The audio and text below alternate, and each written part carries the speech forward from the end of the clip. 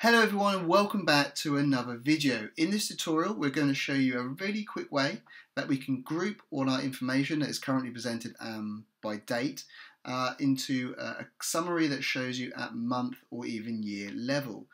So to be more particular with that, so as you can see our data is in column A to C, and for each day or date within the number of months we have present, we can see the number of sales for that day and the total value of those sales for that day. So this is great when we want to look at obviously a day-by-day summary, but what we want to do is be able to see what the total number of sales and the value was for January, February, March, and so on with all the number of months that we've got. Also, if you did have multiple years, we'd also be able to see what the total was per each of those years as well. So this is really simple to do, and we're going to achieve it by using pivot tables. So I'm going to just select the cell in which I want to insert the pivot table. You could put this into a different sheet or whatever obviously caters to your requirement, but for the purpose of this tutorial I'll pre-select it on this actual sheet we're using here so everything is kept together. So what we need to do is, like I say, having selected where we want to go, we now need to go to our ribbon, insert, and select pivot table. And the first thing we're asked to do is provide the table or range. So all we need to do there is go to our data and obviously select the range of our information. So what I'm just doing is manually going to find our last cell. So selecting the last cell within our range we want to do, and also then go back to the top here so we can get the starting point, which is going to be A1. So obviously when selecting those two values I held shift in between to make sure obviously it selects the range rather than changing the cell reference. And you can see now in our table range it's been populated, so pivot group, which is the name of this sheet, and we're going from the range of A1 through to C230 or 230. So that's that. The next part we're just going to touch on is existing worksheet here, so choose where you want the pivot table report to be placed. As you know, we selected F1 as our desired place for this pivot table to be inserted. Alternatively, you could change from here, you could change where you wanted to go, or you could select the new worksheet if you wanted it to go into a new worksheet rather than keeping the same. But as mentioned, we'll just keep it in the same sheet for the purpose of this tutorial. Once both of those, or once you're happy with both of those, just select OK, and you can see a pivot table has been inserted. So for us, you can see it's been defaultly named pivot table 6. So by default, it would always be pivot table number 1 and then go up in increments based on how many pivot tables you have. So for us, obviously, this is not the first pivot table we've put into this sheet or workbook. So hence why we've got the number 6, and you're more than likely will have pivot table number 1 if you're following along.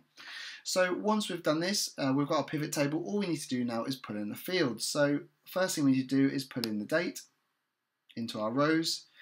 And you can see the latest versions of Excel has already grouped those up for us. So this obviously makes it a lot easier, and you can see we've had this additional field created for us, what's not obviously available in our table, called months, which means that all our data has nicely been grouped by the month. And obviously, as you can see there, we're expanded February. You can see we've got the day and the month for each of those within there. This now makes it a lot easier, so all we now need to do is put in the number of sales to our values. And lastly, put in total value to our values. And let's just do a slight bit of formatting. So let's just change these formats to go to number format. And let's just put these as a number, like you can see there, and use the thousandth separator where applicable. Okay.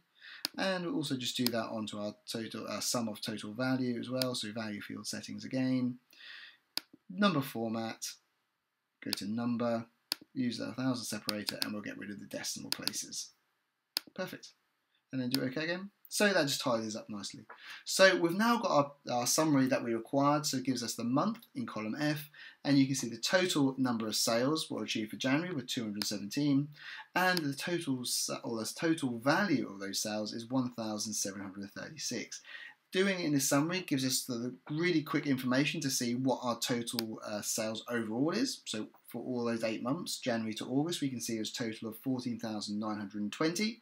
And ultimately, we can then go through this and skim really quickly and see that June was the highest month at 2,300, and the lowest month was 1,088 in August. So you can see we're getting some really good information from a really quick summary. If we do want to play around with the grouping, what's been done here, all we need to do is right click on that column for row labels and column F and go into group, And you can see at the moment, by default, because the pivot table done this for us, it's grouped everything by days and months. If we want to also bring years into this as well, all we need to do is select years, do OK, and let it think about it for a bit, and you can see that years has now been created into our fields available. So we've got years and months there. What means that if we just now reduce down January and February, and we can just really quickly by right clicking on there on the month, expand it, collapse, and we'll just do collapse entire field so it goes back to the month. And you can see we've now got the year and the year total, what was obviously the overall, what we just now looked at for the 14,920. And then we can look at individual months, and if we require, by just expanding that month, we can look at the individual day as well. So we hope you enjoyed that video. If you're new to pivot tables, we'll put a link on the screen now to an introductory video we did on using pivot tables. So that'll give you a good head start. If you did enjoy the video, please do give the video a big thumbs up. Make sure you subscribe to the channel and hit that bell notification button so you're notified of all our new videos as they come out. In the description to this video, you'll find links to our Facebook and Instagram accounts. Again, very useful for being notified when new videos come out, and also additional content on there and a great platform for asking any questions. Alternatively, if you do have any questions, feel free to just drop us a comment below this video and we'll get back to you as soon as we can. Thank you very much, and we shall see you in the next video.